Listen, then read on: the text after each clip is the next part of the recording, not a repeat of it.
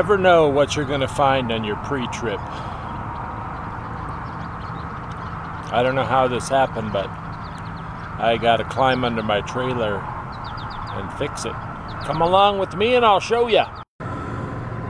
Looks like the airline came, the thing that holds up the airline just broke off, so all I got to do is fix it. It's not that big of a deal, but it would be a big of a deal if that would have dragged on the ground and broke, because then I would have lost my air supply to my trailer brakes. Not good. So I got to fix it.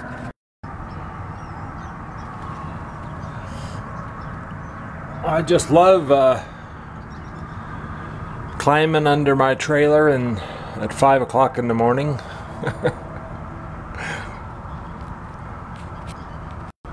It's just one of those things we truck drivers have to do. I'm sure glad I'm not in a mud pile though, like in a that would happen, like I'd be like in the middle of a mud lot somewhere. Well, that was one of those repair jobs that I could tell had been done probably by a few other drivers. If I had some better wire, I would have done it with wire. I use rope. But this trailer's going to Canada, so I did a pretty good job. I wanted to make sure that the guy who's taking it to Canada doesn't run into all those problems that you run into when you go to Canada, because you almost have to have a brand new trailer going to Canada.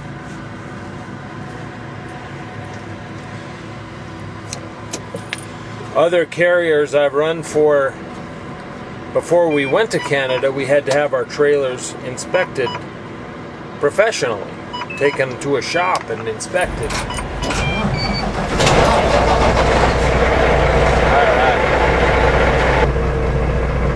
Okay, we're off. Had a little mishap. We're just entering Nebraska, so we're making a lot of progress.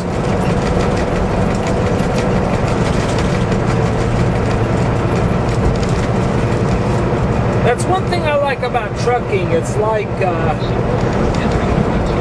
if you're a guy in construction and you're out there building houses, you're satisfied when you see that house done, and when you see it built and you can look at it. But it's the same as us truck drivers. When we're driving and we see progress, you know, state after state after state, it makes you feel good. And when you're done and people get their products, it even gives you more satisfaction. So those people that say there's no pride in trucking, they don't know what they're talking about, because they're not a trucker and they don't understand. They don't have that same excitement that you and I have as truckers about getting something accomplished. Well, I'm behind the times. Looks like they turned the Pilot into a Flying J. All these truck stops are changing their names, because every time I used to come here, all this was solid ice and snow, and you'd be sliding down this driveway we're on right now.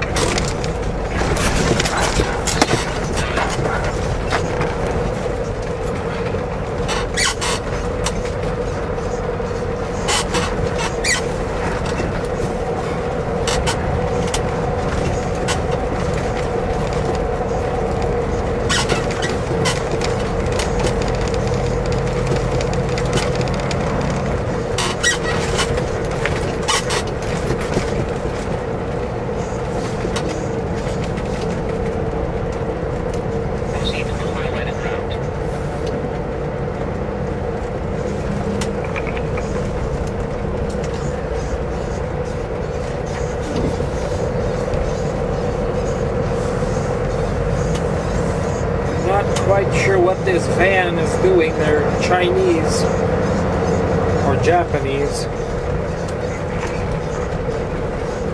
I don't think they know what they're doing either.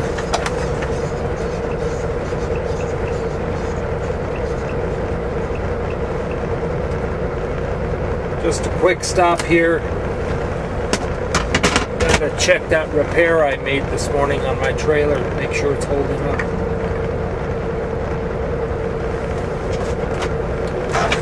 And as always, before you go under the awning, you have to make sure your satellite puts you on line 1, otherwise it puts you on line 4.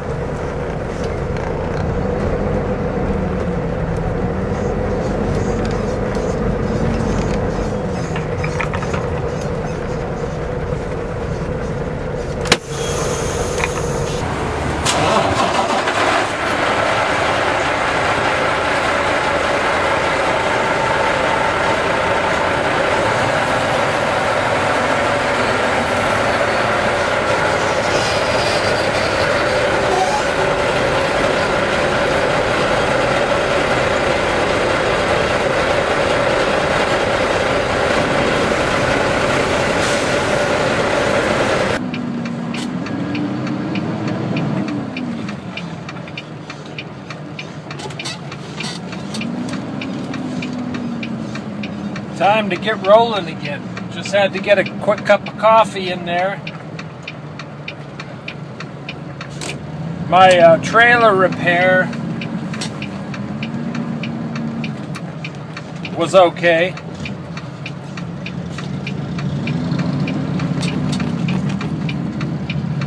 Wow, these motorcycles are taking a chance here.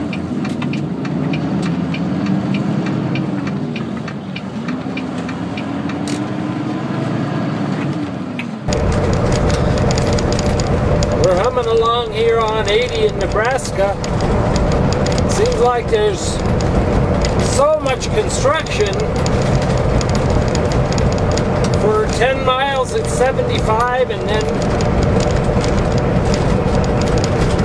10 miles after that it's down to 55, and so on and so on. Everything's in construction. It's just something we truckers are used to. In the summer, every freeway in the country is under construction.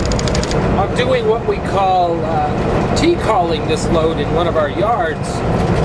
So I'm getting paid for this load. I'll get a check for it on Tuesday. Even though technically I shouldn't get a check for it until next week. They let you say you delivered it early to a yard if you're just delivering it to a yard, and that really helps. So sometimes you end up with a big giant check, and that's good. You know, everybody likes big giant checks. Welcome to Iowa.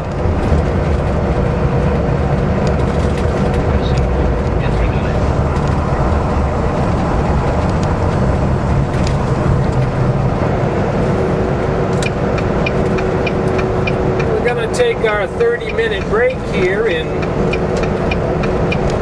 Walcott, Iowa. Most of you know that's the world's largest truck stop called Iowa 80.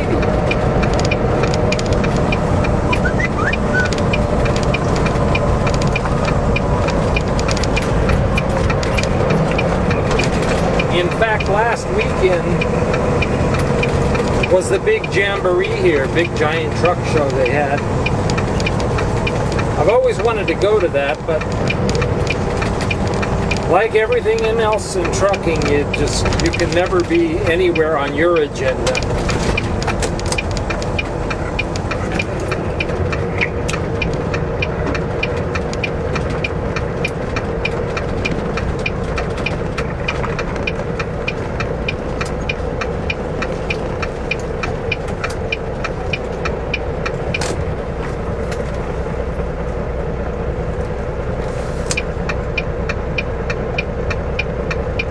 It is a pretty big truck stop, I'll admit that.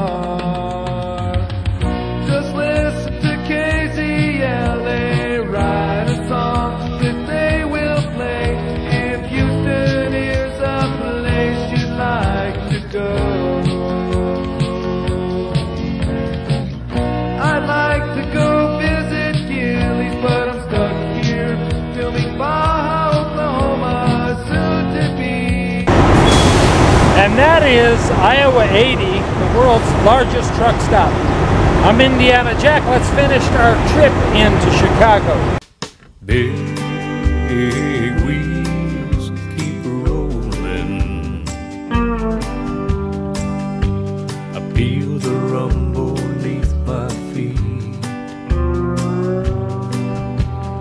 Big wheels keep rolling. The feeling's grown a part of me. White lines look And the we're same. crossing the Mississippi here into Illinois, the state of our final destination.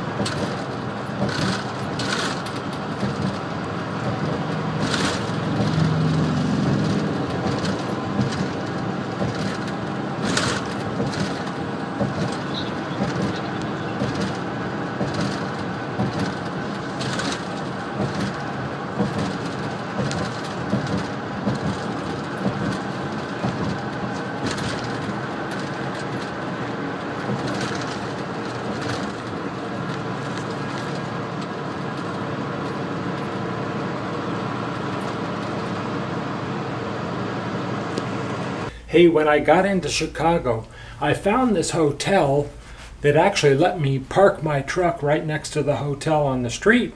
Got a nice room for the night, and while I was eating breakfast in the morning, they asked me if I wanted to have pancakes. And they pointed me to, guess what? An automatic pancake making machine. So watch this, it's really neat if you like pancakes. Cook along there. Okay. It's making one or two and it's moving. Alrighty. Here comes the next one. Voila. And it's going to drop onto that plate. Huh. Pretty cool, right? That I'm is going to let cool. you know when it drops. Oh, Yeah. I'm sorry, do you want me to leave it open? No, that's watch all right. over that way. All right. You know, I'll get a come right on close-up out. of the pancake coming out. Coming out. It's pretty cool, isn't it? That is. And like I said, they don't taste too bad either. Do you do two, like, just to get the Well, yeah. cleaner off Right. the... We'll just drop to- it.